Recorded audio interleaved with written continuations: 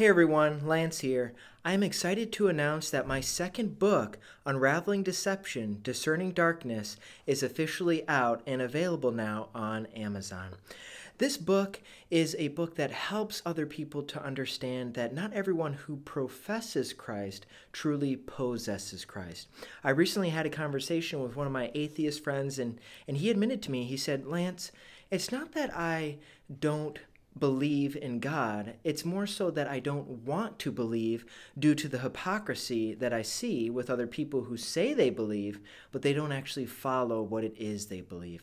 And I thought that was very profound, and how true that is in the widespread basis of those who are claiming to be Christian but not walking in the way of Christ. And so this book helps to unravel the deception that is out there. We know that Lucifer comes as an angel of light, even if it were possible to deceive the elect of God. As A.W. Tozer once said, the devil is the greatest theologian amongst us all, and yet a devil still. And how true is that? Satan knows exactly how to deceive all of us with what we are more susceptible to falling into, but also deceiving us with half-truths. It's possible to preach part of the gospel, but not the full gospel. Many people are believing in a Jesus that isn't the actual Lord Jesus Christ of the triune God, but rather one that is constructed within their mind, or that has been presented to them in a false manner. We know even Paul declares, if any man preaches another Jesus, let that man be accursed. He even warns, I believe it's those in Corinthians, he says, if you were to listen to another gospel, I fear that you would do well to put up with it. Meaning that there are many false prophets out there. There are many false gospels. And so what this book unravels are the false prophets, are the false gospels, are the distorted doctrines and mindsets of today's society. And so this book is really going to help you be able to understand who is truly speaking for God, who truly possesses God, and who is doing it more for show, who is only preaching half-truths, watered-down gospels. And this is essential for us to understand because, as Paul says, it's not those outside the church we're to judge, but is it not those inside the church? And there's a difference between godly discernment and carnal judgment.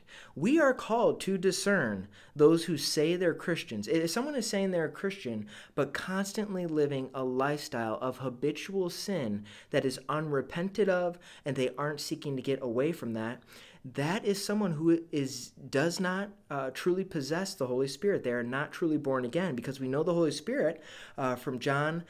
We know from the book of John that the Holy Spirit came into the world to convict the world of sin, righteousness, and judgment. And we know that when we sin, we will be convicted by the Holy Spirit, but He will give us the strength to get back up, to repent of our sins, and to continue to walk down the righteous road. But if someone is claiming Christ, but they say, no, this isn't sin, or yeah, that was for back then, but not now. I can do this. It is extremely alarming and very much should alert us to the reality that this person might be thinking that they're a Christian merely because of what they utter through their lips, or maybe they even give mental assent.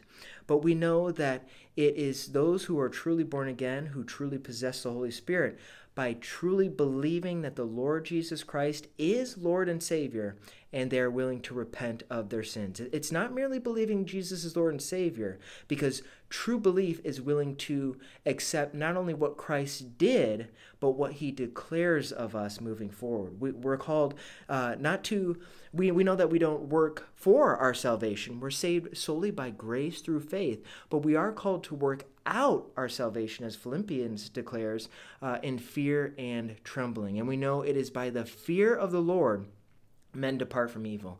It is by the fear of the Lord that we hate evil. By the fear of the Lord is the beginning of wisdom. The fear of the Lord prolongs length and years of life.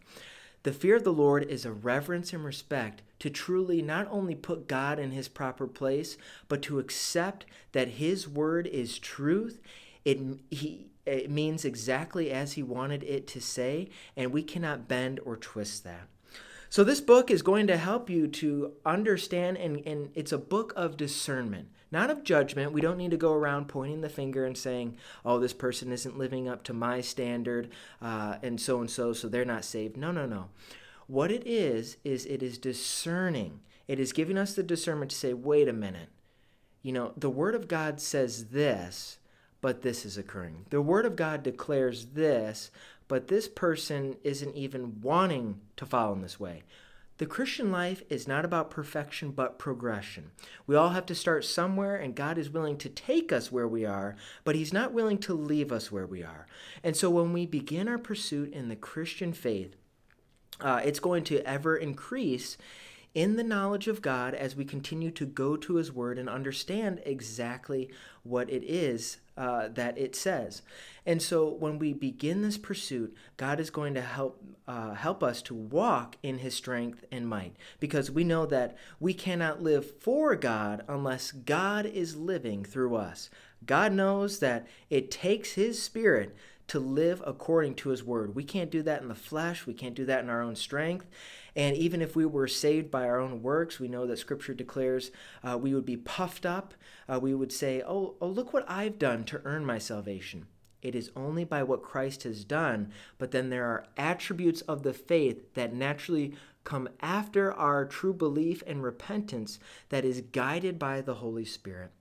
So this book is a book of discernment. You can find it on Amazon. Again, it is Unraveling Deception, Discerning Darkness. And I look forward to continuing to grow with you, and may God just give you His wisdom and His discernment by His Spirit to be able to truly detect what is of God and what is not of God.